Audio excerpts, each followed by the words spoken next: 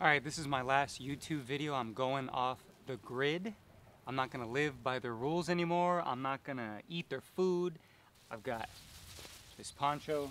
We've got some emergency food rations, emergency water, and I got some emergency blankets. So I'll be fine out here. And if you're wondering how I'm gonna use the restroom, actually hold on one second.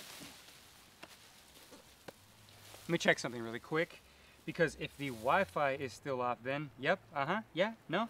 She's still gonna turn the Wi-Fi off, so I guess I am gonna have to go off the grid and live out here. Oh, you don't want me to shit in here? Well, I'm sorry, I already am. Excuse me. Grandma put the Wi-Fi back on, so we're back. Welcome to room 666. Today we're gonna be talking about Leave No Trace, the newest film from Deborah Granik. It stars Ben Foster and Thomasin McKenzie. Leave No Trace. Deborah Granik, let me tell you, this movie gave me a winner's bone, and that's the highest compliment I can give this film.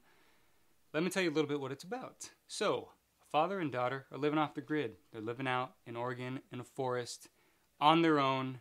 Nobody knows they're out there, but the daughter gets seen by somebody, so they get caught by the cops, and they're forced to live in society because if they don't, they're going to get separated, go through all this crazy process.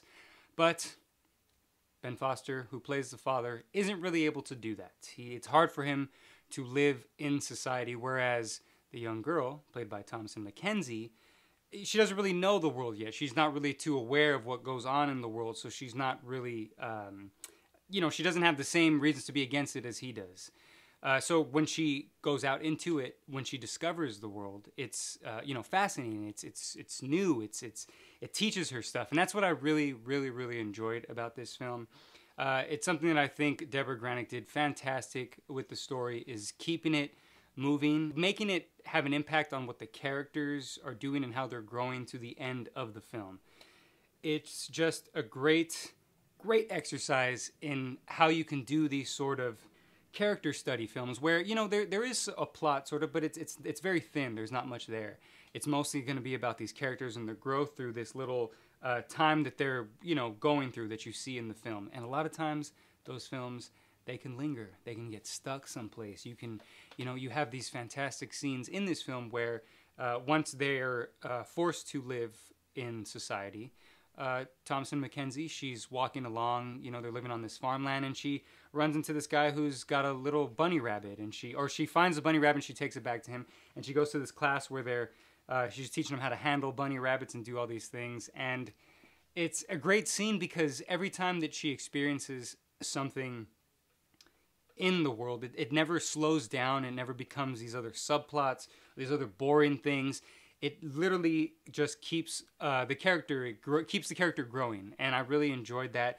And there's never a moment where she goes out into the world and she just meets some like bratty ass kid who's playing video games or just anything like that. Everyone she meets is always teaching her something and showing her something that always has to do with nature. Deborah Granik's direction, it's not done in a way that, a lot of these films can be, where it could be sort of cinema verite documentary style, very shaky cam. Here, you don't get that at all. There's a lot of very just still, just the camera just never really moves. There's just a lot of still shots, a lot of beautiful shots in that Oregon forest. She sort of just lets the actors go through what they're doing.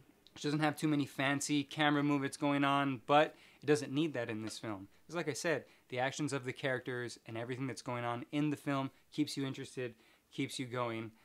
I loved everything about this film, from the acting to everything that goes on behind the camera, the cinematography, the minimal score. There's barely any score in this, and even when there is, it's not this swelling, over-dramatic music. It just plays well to the scenes that's happening, and it's a film that is better than Winter's Bone, in my opinion. And it's a film that I think should see award consideration, not only for the acting, but for Deborah Granik. Her and Lynn Ramsey, I think, have made two fantastic films that are really these sort of minimal films. The plots are very thin, but they're great showcases for actors, and they're just great kind of takes on these minimal stories. They could just be done in a very generic way, but Deborah Granik, she does a fantastic job of doing it. Love it. Like I said, gave me Winter's Bone all the way. Let's talk about our man, Ben Foster. Now, Ben Foster has been, in my opinion, underrated and overlooked for a very long time. Now, he's done some fantastic turns in stuff like 3:10 to Yuma, Alpha Dog, I mean, he could play the kind of, even Hell in High Water, he could play this kind of wild, crazy-eyed, you don't know what he's going to do next type person, but then he can also do these sort of quiet, sort of inward performances like here in Leave No Trace. Now, if he doesn't get nominated for an Oscar, I'm going to go live off the grid because this fucking, it's all a sham. Jonah Hill has 2, put it this way, and Ben Foster doesn't have any. So let's just, let's talk about that. Anyway, here, his performance is worthy of an Oscar, not because it's showy, but because it's not showy at all. Ben Foster is playing a army vet who doesn't want to live in society. He just can't. He can't be around people. He has PTSD. It's very difficult for him to kind of, be social and deal with the situations that he would need to in order to survive in society. And Ben Foster does a fantastic job of showing all that because you don't ever get told that. He never has some monologue about any of that. It's literally just all in what Deborah Granik does with the direction, but it is also what he does in his acting. Everything he does with his face, the way that he carries himself, the way that he tries to be nice when there's people around. He has these great moments of him just trying to smile and just be like, yeah, okay, to people when he doesn't really like what it is that they're telling him. And it's not that it's done in a comical way, but it's funny because you can just see the frustration on Ben Foster, and on his character. And I loved everything about that. There's some great choices in it. His character wears his army hat, but he doesn't have the American patch flag on it. There's just so many great things to just show how he's just sort of just disenfranchised with everything. And then there's there's a sequence where he has a dream and he wakes up because he hears a helicopter above them. And that's kind of the only sort of flashback PTSD kind of thing that they do where it's that obvious. Everything else is done subtly and brilliantly and beautiful by the wonderful Ben Foster, who deserves an Oscar for playing a father who just wants the best for his kid, but it's mostly that he has a problem dealing with society and dealing with people. There's a great scene where, at the beginning, you're watching them kind of live their daily life, and you see Ben Foster as this caring, loving father, and you have no problem. You're just like, that makes sense that they would be living out there. Seems like he's giving her a proper home. Everything happens. Seems like it's fine. But then they show when they had to live out in society, and then he decides to leave. He decides to want to go back and find a new place. And it shows them kind of lost in the rain. They have no place to go. They have no food. They just have nothing. And you sort of see this sort of different side. And you don't see that he's not a good father, but you do see that, maybe that's not the best. Maybe that's not the way to go. And Ben Foster does a fantastic job of doing that. So give him the Oscar already, or at least a nomination, for Christ's sakes. Put him up there. Last, but definitely not least, Thomas Mackenzie. Now, I'm ranting and raving about giving Ben Foster an Oscar. Let's get Mackenzie one as well. Child actors can be hit or miss, especially in a lot of these films. And, oh boy, she is not a miss. She is a hit because of older she felt, or kind of an old soul. She just really did feel like a kid, especially in the scenes where she needs to be discovering all the things that she doesn't really know about. She feels very much like a kid, but not movie acting kid. She felt like she was really just discovering these things for the first time. And then even the scenes and the chemistry between her and Ben Foster are very real, and they're not over dramatic because, like I said, Ben Foster plays a lot of the stuff inward. He doesn't really do a lot of over dramatic things that you could see a lesser film would have had there, and a lesser child actress could have done that too, but she doesn't. The choices that she makes, and a lot of holding back her tears, and just a lot of the things she does are just very, very, it's just signs of an actress who, in the same way that they talked about Jennifer Lawrence in Winter's Bone, who kind of knows what they're doing and is going to do good work as they get older.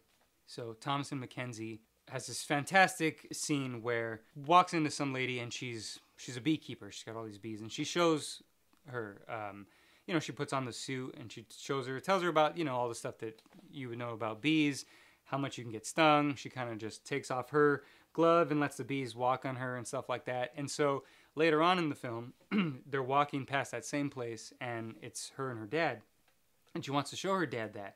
She puts on the bee suit for her dad, but she herself is not wearing the bee suit anymore. She just goes up to the bees, she lets the bees come out, and she lets the bees crawl on her, and she's just like showing her dad, who's kind of nervously there, just smiling, letting him know it's okay. As long as you're friendly, they'll be friendly. They're not here to hurt you. And that's such a great, it's not only a great moment that's directed and just written, because it just basically is the whole theme of that film, which I think is just basically, you know, you don't have to live by the society's rules. You don't have to follow that community's rules, but you do need community. You do need a sense of, you know, a society. You need people around you to live. You can't just be your own off-the-grid person. And it's conveyed so beautifully in that scene, through the direction, through the writing, but through the acting.